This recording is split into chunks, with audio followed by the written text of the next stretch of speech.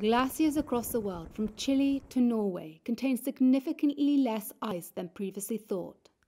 That revelation is thanks to advances in satellite technology, and what scientists found will impact everything from local communities to sea levels. There's 20% less ice there than we thought there was, and that's a concern for lots of different reasons.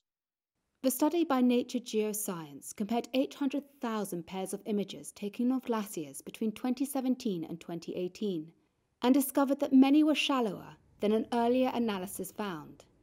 Andy Shepard, a professor at the Centre for Polar Observation and Modelling, says the previous figures, which were 20% higher, were guesses.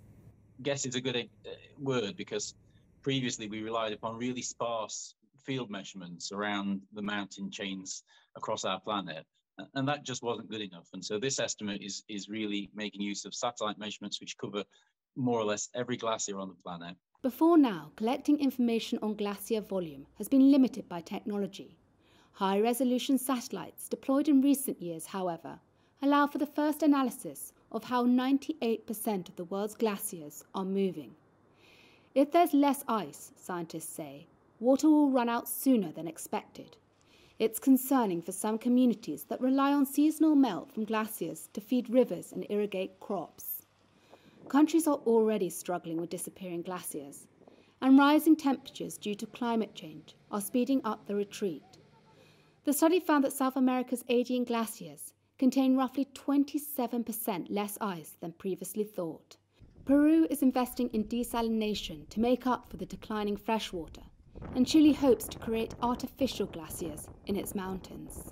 It's easy to just focus on the impacts of ice loss on tourism because those of us in the Western world visit glacier systems as a leisure activity.